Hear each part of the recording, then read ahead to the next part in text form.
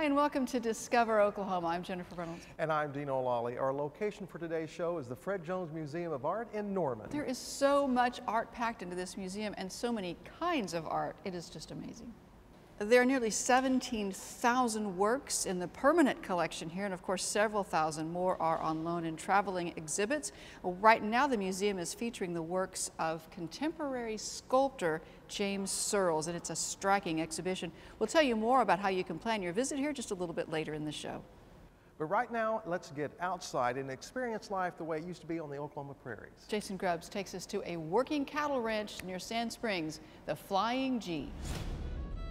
Take Old Highway 51 a few miles west of Tulsa, and you'll come across a little town by the name of Lotse, Oklahoma. It's home to the Flying G Ranch.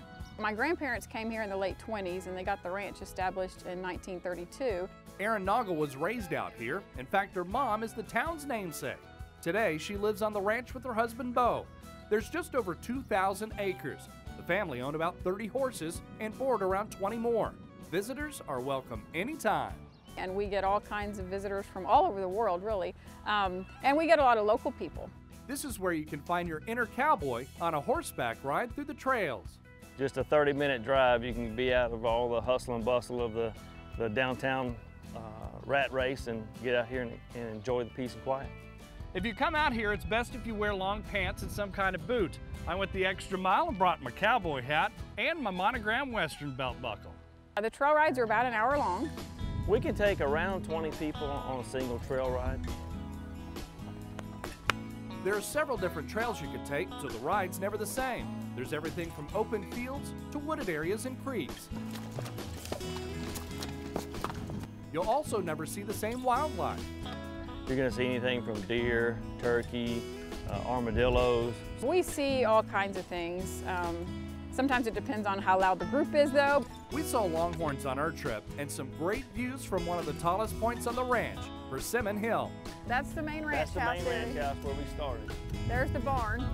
Don't worry if you don't know how to ride. Erin and Bo will give you a quick lesson and coach you through the trails. Now when we come down this hill, kind of lean back a little bit and kind of put your feet forward. Our horses and our trails are very beginner friendly, but even advanced people still have a good time. It's $35 a person for folks age 6 and up, all by appointment. They like a 24-hour notice, but Erin and Bo are pretty flexible. Some people call and they just happen to get in. You know, we'd be doing one that day and we can fit them in. The more time, of course, we have, the better chances we can get your exact day and time. In Lotse, Oklahoma, I'm Jason Grubbs. The Flying G offers some of the best trail riding in the state. They say they operate in all types of weather. Trail rides are $35 a person, and they do ask that you make reservations in advance, so be sure to do that by phone or online. Once the cattle drive is over, every good cowhead needs a place to go, kick back and relax. Absolutely. How about a hidden getaway in Guthrie? It's time to visit the Betty Jean Bed and Breakfast. If you are a connoisseur of history and nostalgia, if vintage provides comfort and style, then the sweet Betty Jean Bed and Breakfast in Guthrie is where you need to stay. The building itself was built in 1913 and has a style all its own. And inside, well, you get an entire floor in the form of a loft suite. People stay here, they get the whole place to themselves. It's private and just a getaway. Privacy and a lot of elbow room. Oh yeah. Give me the quick tour. Well, we have authentic antiques here. Most everything in here was built about the same time this building was. There's a few replicas like the record player that people can play vinyl records on. But almost everything you see is authentic from the times. Authentic can result in being very comfortable. The Betty Jean Bed and Breakfast unites a unique elegance with fun artifacts, but comfort is consistent throughout. There's a little sitting area where you can literally sit and relax and read. There's not only a lot of room to relax, but there's a lot of privacy. You'll also discover a medley of photos, and upon further investigation, you'll realize this bed and breakfast honors Gary Good's parents, specifically his mom, after whom the bed and breakfast is named. There are remnants of your family throughout the suite. Yes. Just for our viewers, just let them know who some of these people are. Well, this was my mom. This was the last portrait done of her in 1968. She passed away in 1970. She was the original singer in the All Good Orchestra.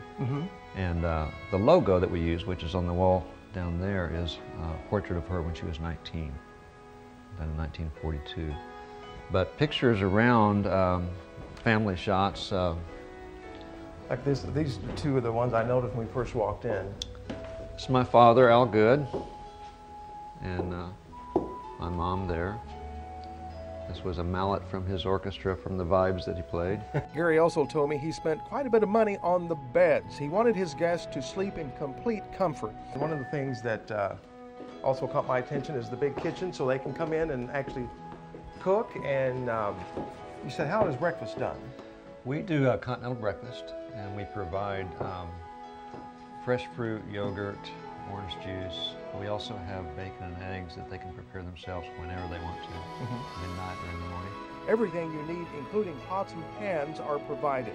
This distinguished building housing the bed and breakfast, by the way, is in downtown Guthrie. You have downtown noises like you do anywhere in downtown, but it's a very peaceful getaway here. People just really appreciate the solitude. Comfort, simple elegance. Put on some classic music. Eat a nice meal. Privacy and quiet. All in all, this is a, and if you'll pardon the pun, a very good place to stay.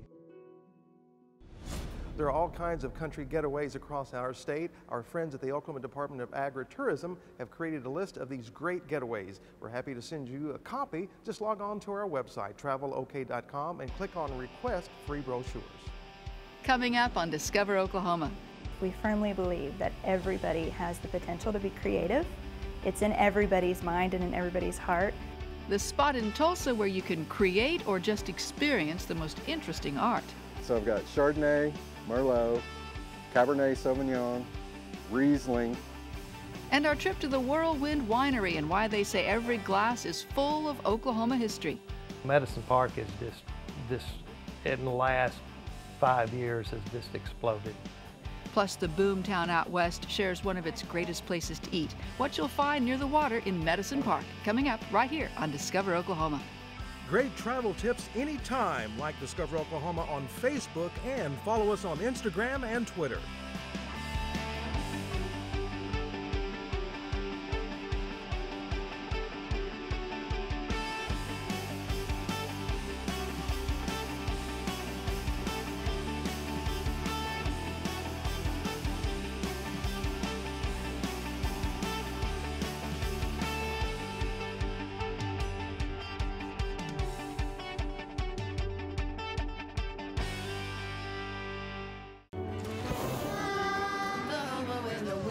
Sweeping down the plain, and the waving wing. Kiss your snow sweet when the wind comes right behind the rain. We know we belong to the land, and the land we belong to is grand. And when we say, I'll be with, we're only saying you're doing fine, Oklahoma, Oklahoma. Oklahoma, come see for yourself.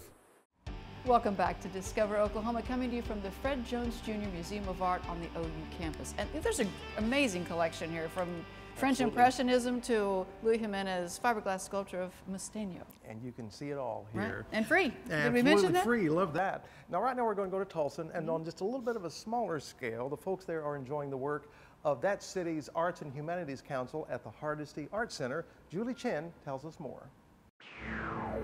The Hardesty Arts Center is working to inspire a more artistic Oklahoma.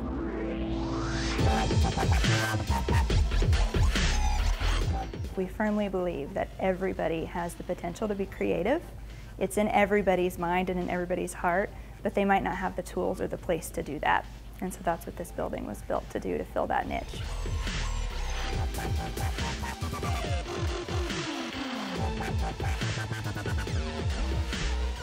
The Arts Center, or AHA as it's known, opened in 2012. It's a place to experience the arts, and there are lots of ways to do just that. We have gallery space, we have workshops, studios for artists, just ways for the community to engage in art. On the first floor, you'll find the main gallery, home to rotating exhibits in a range of different styles and mediums. There's also an outdoor green space for performances, concerts, and events. Venture upstairs in the 4-story building, and you'll find another gallery, photography area, wood shop, and more. We have studio space for artists as well. So we have artists in residence, people from out of town who are exhibiting in the gallery. are here and helping us engage with the community. So there's lots of different things going on. And if you're looking for something new, fun, and free to do with the kids, you gotta come here every third Saturday of the month for Imagination Day. They'll have hands-on arts activities for the kids. We have in our family studio free art classes and workshops, and it's different every time. And most of the time it involves an artist who's actually exhibiting in the gallery. So they participate in that, and it relates to the show that the kids can see down in the main gallery. So it's a really great opportunity to come and experience art. AHA is open Thursday through Sunday from 1 to 5 and until 9 at night on First Fridays. We try to showcase something new on First Fridays when there's the First Friday Art Crawl in the Brady Arts District, so that's a really great time to come and kind of get your feet wet and check it out and see what's going on in the whole neighborhood as well as here at AHA. The Hardesty Art Center. Stop by and you'll see it's a work of art. This is just an amazing facility, and there are so many layers. I would just encourage people to come and check it out. Come on a First Friday or a third Saturday, see what we're about. In Tulsa, I'm Julie Chin, Discovering Oklahoma.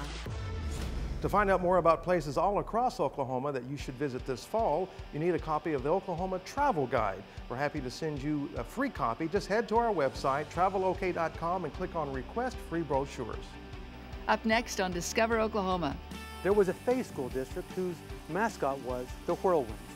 How one Western Oklahoma winery got its name and why you'll want to visit. We have ribeyes, we have hamburgers, catfish, chicken fried steak. Plus a place you're going to want to stop if you're headed to Medicine Park. Still ahead on Discover Oklahoma.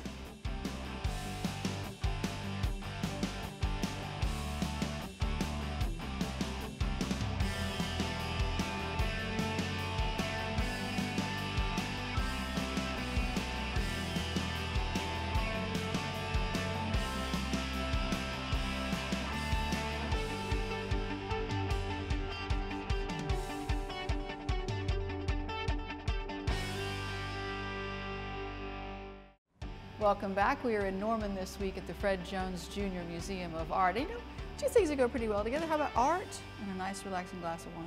That works, and if you're going to indulge or imbibe, you might want to make sure that your next bottle is Oklahoma grown, so to speak. And with that, Darren Brown takes us to a winery in Watonga that has a lot of Oklahoma history with it.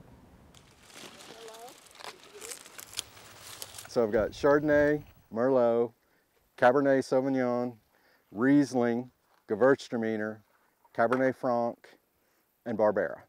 Names you might not associate with Oklahoma. Brad Stinson is as familiar with his grapes as he is with the tight group of family and friends who help him pick them. How'd they get you out here? I'm Brad's mother. Ah! That's how they got me out here. The group also included an avid football fan who luckily wasn't committed this day. So if there was a game on right now, would you be out here? No. I started growing grapes in 2002. That's when I planted the first half of this vineyard. And then we started the winery and started getting the winery started in 2005 and got licensed in 2006.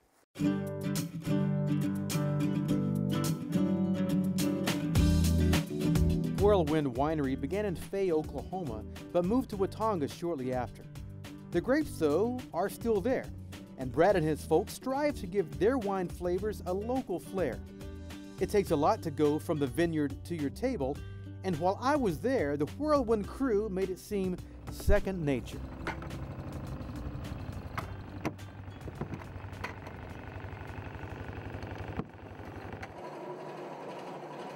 Once the grapes are collected, there's an assembly line process which includes destemming, transferring the destemmed grapes to a press, and then collecting the fresh juice. With a little TLC, this grape juice will soon be a batch of Whirlwind's signature wine. One that we've had that we started with was the Sweet Fay Rosé, a blend of reds that we just leave on the skins long enough to get some color, press the juice out, and then go through the fermentation process. It's what makes Sweet Fay Rosé their best seller. And since we're discussing unique flavors, what about that unique name? Well, I can help you with that. Before the towns of Thomas, Fay, and Custer combined, there was the Fay School District whose mascot was the Whirlwinds. And before that, there was Whirlwind himself, a Cheyenne chief who lived in this area. In the early 1900s, the Protestant Episcopal Church established a day school for Cheyenne kids in this location, and they named it after the old chief. Whirlwind invites you to come taste some wine and drink in some Oklahoma history. In Watonga, discovering Oklahoma, I'm Darren Brown. You can find great wineries all over Oklahoma, and we will help you locate them. Just hop onto our website, travelok.com, and request a copy of the Oklahoma Wine Trail brochure. Up next on Discover Oklahoma. And I decided that it would be a good location right here on the creek. The perfect place for some of the best food in western Oklahoma when we come back.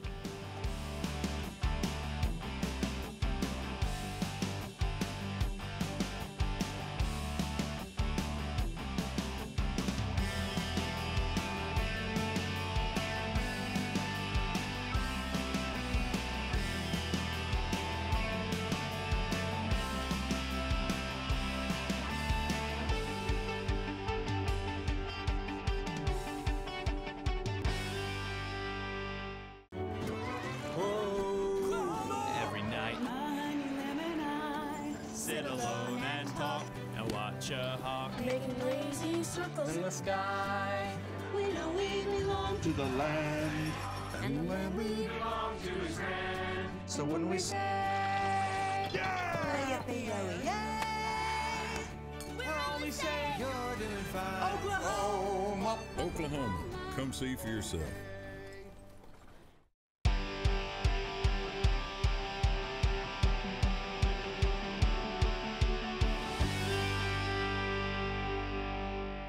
Welcome back to Discover Oklahoma and the Fred Jones Jr. Museum of Art in Norman. And you know, just a little over an hour from here, give and take a few minutes, there's an entire artist community, one of the best known in the state actually. We're talking about the beautiful little town of Medicine Park. And if you do make the trip there, be sure and stop by the Riverside Cafe. Our Lauren Ferrum gives us a preview. Riverside Cafe has been here in Medicine Park for about 18 years now, and it's a destination for locals and tourists from across the state because of the great food and also the beautiful view of Medicine Creek.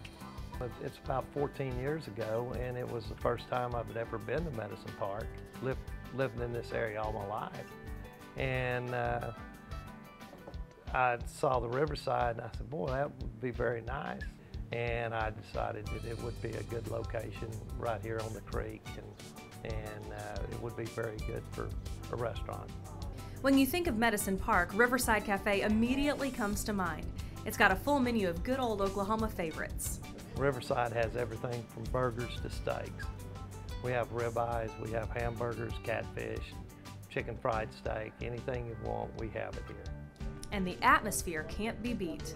If it's a little warm, you can sit inside in the air conditioner, or if it's a little cool, you can sit outside in the heat, or if it's a nice day, you can sit outside on the deck. Kids love to come to Riverside Cafe because of the great food, but they also love feeding the ducks off of the patio.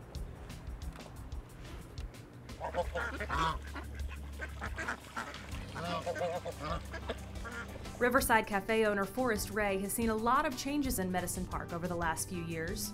Medicine Park is in the last 5 years has just exploded. We have a stage, we have the Mayor's Blues Ball, we have Labor Day, we have a big event.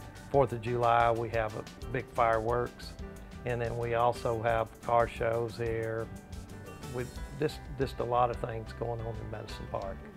Riverside Cafe has been a part of the renaissance going on in Medicine Park, and it's a great place to come and enjoy this Southwest Oklahoma treasure of a town. Discovering Oklahoma, I'm Lauren Ferrum.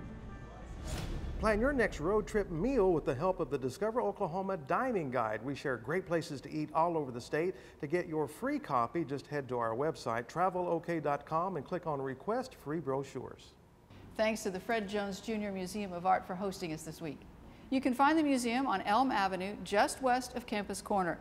They're open every day except Monday. You can find their hours and all kinds of special exhibits and events on their website. We do want to encourage you to come out quickly by December 6th to see Immortalis, the Hall of Emperors of the Capitoline Museum's Rome. This brings to the U.S. for the first time a selection of 20 busts from the collection of the world's oldest museum. And coming up next Saturday on Discover Oklahoma, we're headed to the farm to experience life on the prairie, how you can too coming up. And back in the big city, where to get one of the best burgers in the state. This place is so great, they don't mind standing in line for it. Next week, right here on Discover Oklahoma. So until next time, remember, there's always something to discover in Oklahoma. Production vehicle provided by the Oklahoma Ford Dealers, official partner of the Oklahoma Tourism and Recreation Department.